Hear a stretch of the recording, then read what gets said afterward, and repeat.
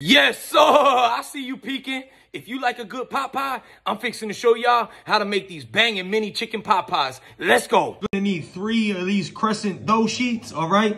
Go ahead and cut them into 3-inch circles and get them up in your cupcake pan. Push all the way down and let the sides come all the way up. Just get a bag of frozen mixed vegetables thawed out in a bowl. Add a cup of shredded chicken in the bowl. Top it off with a condensed can of cream and chicken and herbs right on top. Go ahead with a tablespoon and pack them on in just like this, y'all. With another dough strip, get it rolled out. And grab our pizza cutter. Cut that dough into about 1-inch thick strips and then cut them strips in half. Go ahead and take them strips 3 down and 2 across each one. Now, y'all, in the oven, 350 degrees, 20 minutes. Ooh, baby, that's the color.